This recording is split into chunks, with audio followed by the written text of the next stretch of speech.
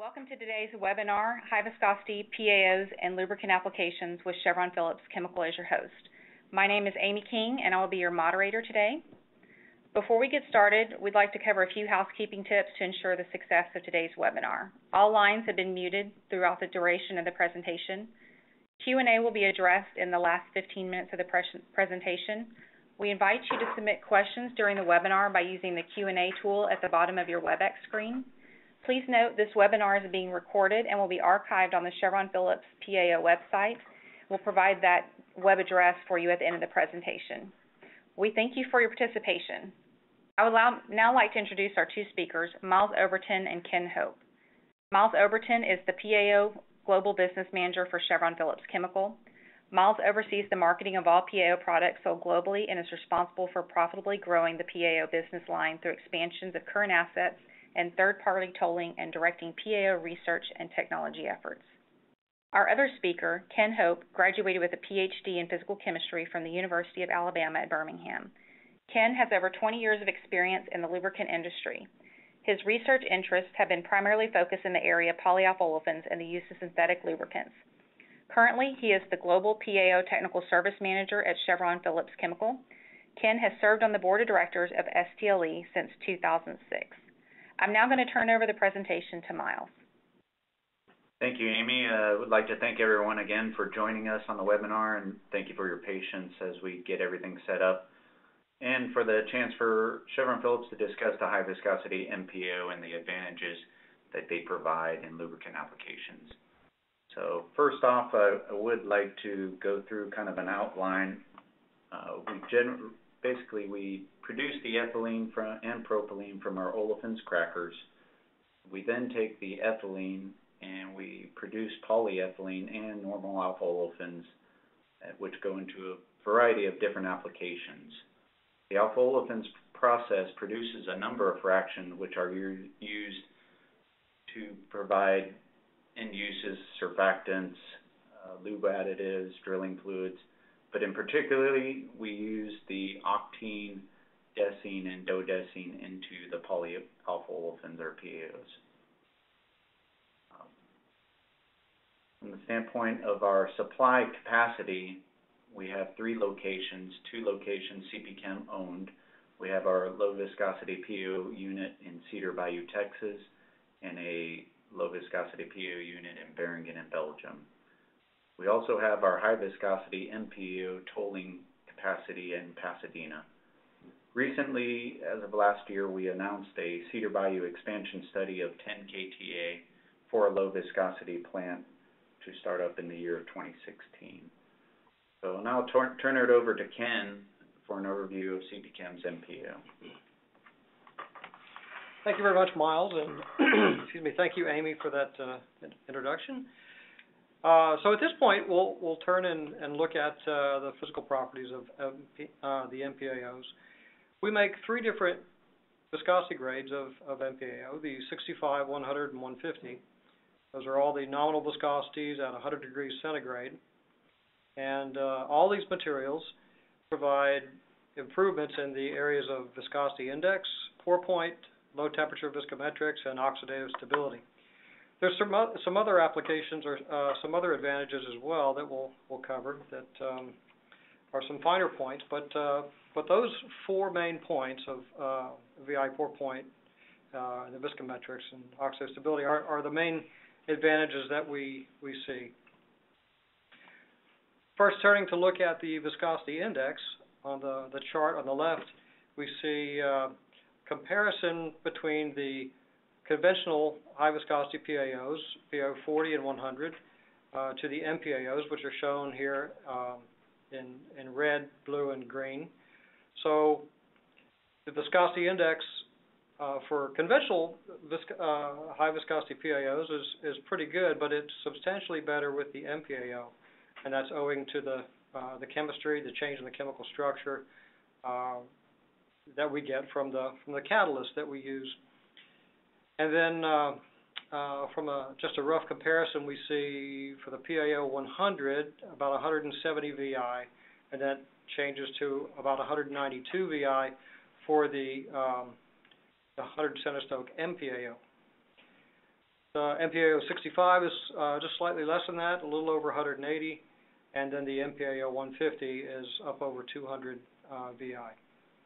So in general, you do see an increase as you increase the viscosity for the viscosity index. Turning then to the pour point, we have the same comparison between the 40 centistoke and the 100 centistoke conventional materials. The mPAOs have a substantially reduced pour point. So the mPAO 65 is a little less than minus 45, the mPAO 100 is approaching minus 45, and then the mPAO 150 is almost minus 40, about minus 38, minus 39. But the difference, just comparing viscosity versus viscosity, going from PAO 100 at minus 30 C pour point down to about minus 44 or so for the mPAO 100 is a nice improvement in the pour point. And in general, you do see an improvement in the low temperature viscometrics. Looking at the next slide, we're showing some formulation examples where we've taken a PAO 6 blended with either PAO 100 or mPAO 100 or the mPAO 150 to a 7590 gear oil. And we're showing on the left side here this Brookfield viscosity at minus 40. So we see a nice step down. And interestingly, you get a lower minus 40 Brookfield viscosity for the combination with the 150, and perhaps that's because the thickening efficiency for the 150 is a little better. It's a higher viscosity, so you're using less of that material, and that allows you to get actually a lower low temp viscosity. If we look at the right side, we see the 7590 and 75140, and we're comparing those for the different materials, different thickening agents, either PAO 100, mPAO 100, or mPAO 150. And we see that the viscosity index steps up as you go further to the right, giving the best results with the mPAO 150. The oxidative stability on this next slide is shown. We look at RPVOT in our laboratory as the main way of measuring oxidative stability. And in this case, we're looking at just the neat base oils with a half weight percent of an antioxidant. In this case, we're using the phenylalpha naphthylamine, and we're seeing results in excess of 3,800 minutes, which is very good. Now, the conventional PAOs are actually very good on the oxidative stability. The improvement we have here actually doesn't come from the catalyst that we use to make the mPAO. It comes from the know-how for making our low viscosity PAOs that we've applied then to the high viscosity PAOs.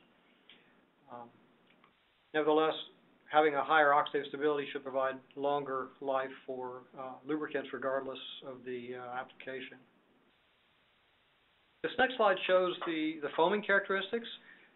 In this case, just to keep things simple, we're just looking at sequence 1 of the ASTM D892, comparing the conventional PAO 40 and 100 to the mPAO 100. And we have a picture on the right-hand side of the mPAO and the conventional PAO 100. And also, these are run just neat, so it's just the high viscosity base oil. What we see as you first turn off the air from the frit in that test, you measure the static foam.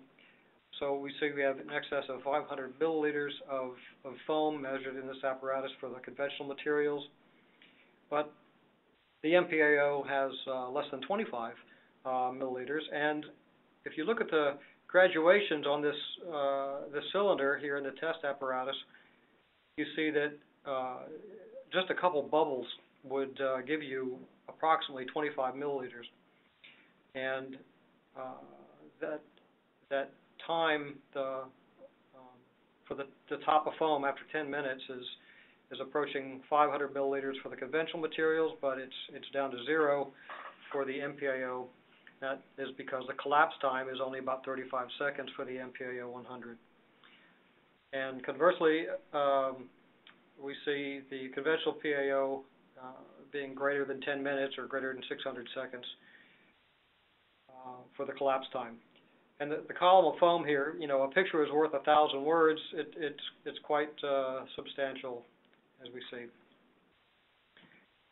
The next slide talks about the thickening efficiency, and we're using industrial oils as an example here. We have 4 different ISO grades: ISO 68, 100, 150, and 220. So we take a PAO 8 in this case and blend it with the different high viscosity components, and then we are measuring the viscosity index. And so we see that the viscosity index actually improves as you go to higher mPAO viscosities, and all these materials with the blended mPAOs have a pour point of less than -50. The other thing that's interesting, if we look at the percent of the high viscosity PAO that's required to achieve these ISO viscosities, we see that it's substantially less than the baseline that we're using, which is the PAO 40. So, for instance, the mPAO 65 use about 22–23% less material than you used for the PAO 40 to get to the same ISO 68 viscosity.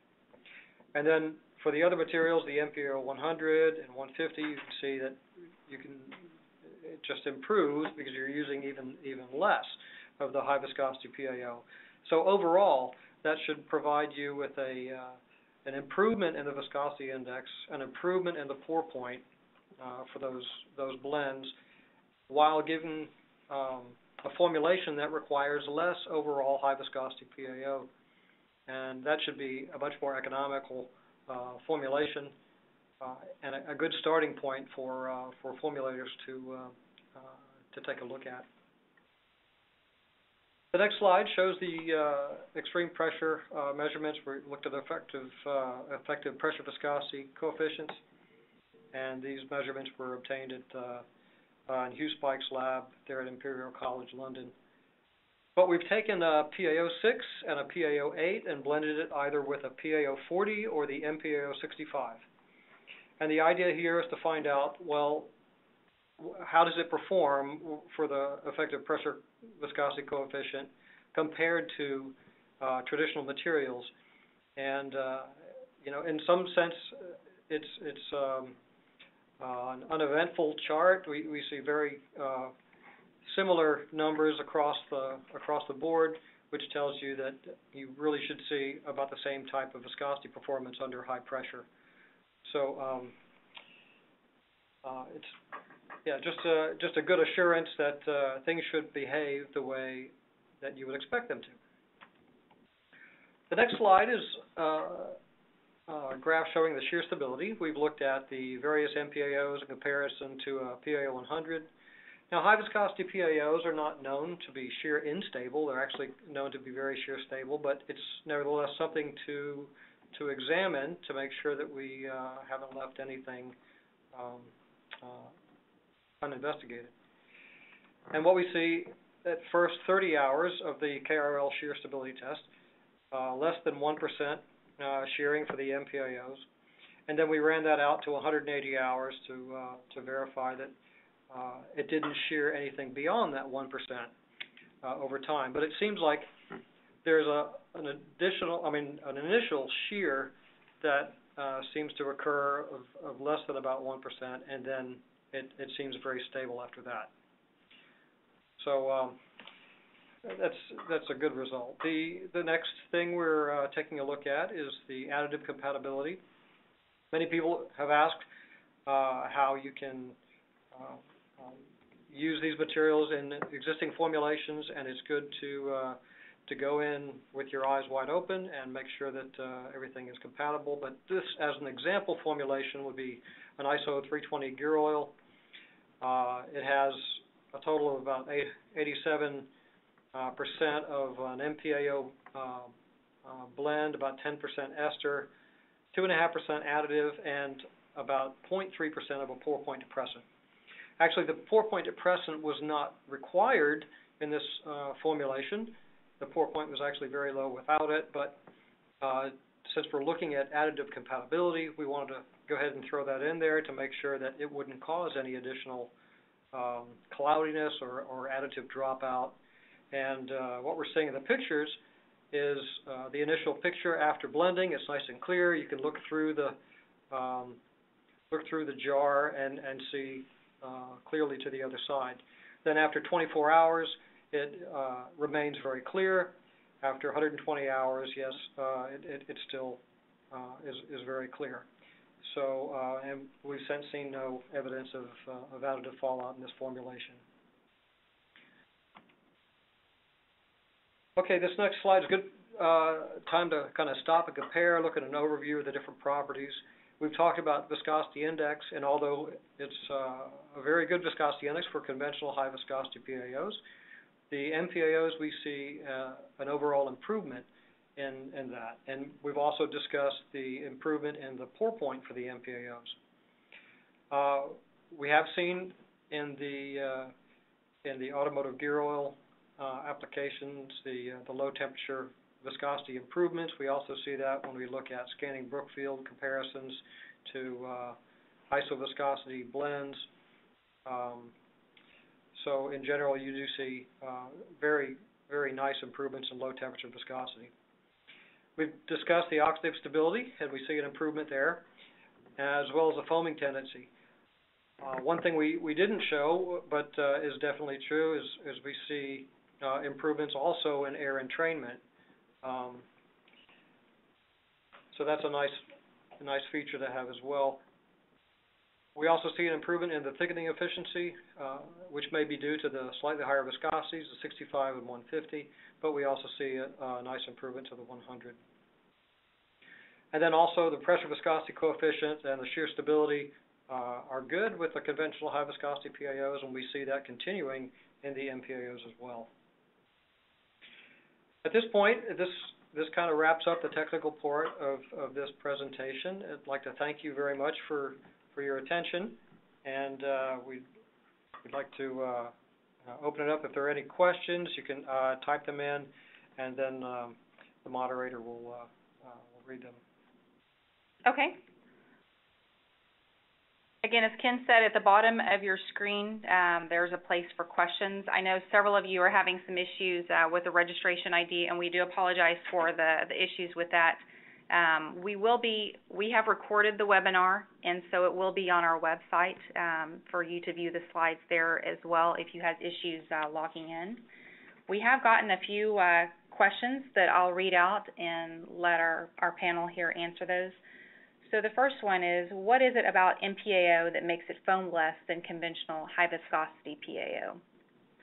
Well, that's a very good question, and one that we've thought about quite a bit, kind of scratched our heads about. At first, we were thinking that the foaming might be explained by the surface tension of the different materials. So we looked at surface tension of our materials versus the conventional PAOs. And it turns out that that's actually not the truth, not the case. So it didn't explain it. What we do know is that mPAOs have a different chemical structure than the conventional high viscosity PAOs, whereas the high viscosity PAOs have a more of a random branching. The mPAOs have more of a comb structure, and they get their randomization of the chemical structure from the chiral center. But anyway, the bottom line is there's slightly different physical or chemical structures, and it stands to reason with different chemical structures you might get some different physical properties. Thank you, Ken. And that kind of tells into the next question, which part of that you just answered. What is the structural difference between PAO and mPAO? But the second part of that is, what catalyst is used? Yeah, very good question. The little m for mPAO stands for a metallocene catalyst. The metallocene is a wide variety of class of chemical catalysts, and it's very customizable. It's a catalyst system, so there's more than one component there in the catalyst. And but it is very customizable. We can tailor that to make basically the type of materials that we need. And those materials, the structure, as I mentioned just briefly, is a comb structure, but so you have a backbone, and then you have every other carbon, you have a side chain coming down, and that side chain, in our case, is a 6-carbon side chain because we make these mPAOs from 1-octene, which is a little different from the traditional 1-decene, but there are reasons that we choose 1-octene because it gives us the better low-temperature properties. Specifically, it doesn't give us any side chain crystallinity at very low temperatures, which can occur if you use something that's a greater molecular weight than octene as a feedstock. So, and then every other carbon, that branching carbon, is a chiral center. And if you remember some of your chemistry, that means that you can have that branch either coming toward you or going away from you as you're kind of holding the molecule. And it's very randomized, that type of, that chiral center. And that randomization what gives us all of our chemical, the very different isomers, which is what we need. Okay. Thank you, Ken. Another question, what test is used for air entrainment, and what are you considering a good number? Yeah, we've looked at, actually, off the top of my head, I can't recall the air entrainment test, but we look at air entrainment at an ISO 320 and a couple other ISO viscosities, and we see a mixture of about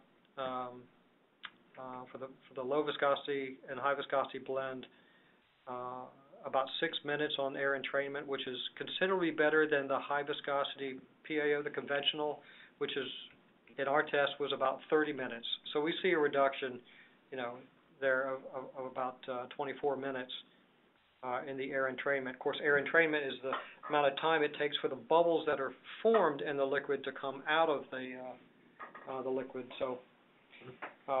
And we could probably follow up later on with that specific ASTM test. Just escapes me at this point. Okay.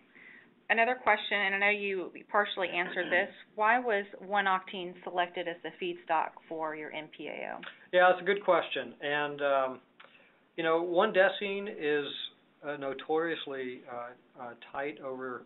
You look at the history of PAO. It kind of goes through ebbs and flows of when it's tighter and when it's more available.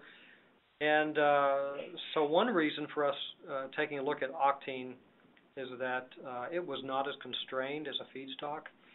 But that, is only one reason. The other, and what I feel are the more important reasons, excuse me, are that you get better physical properties overall.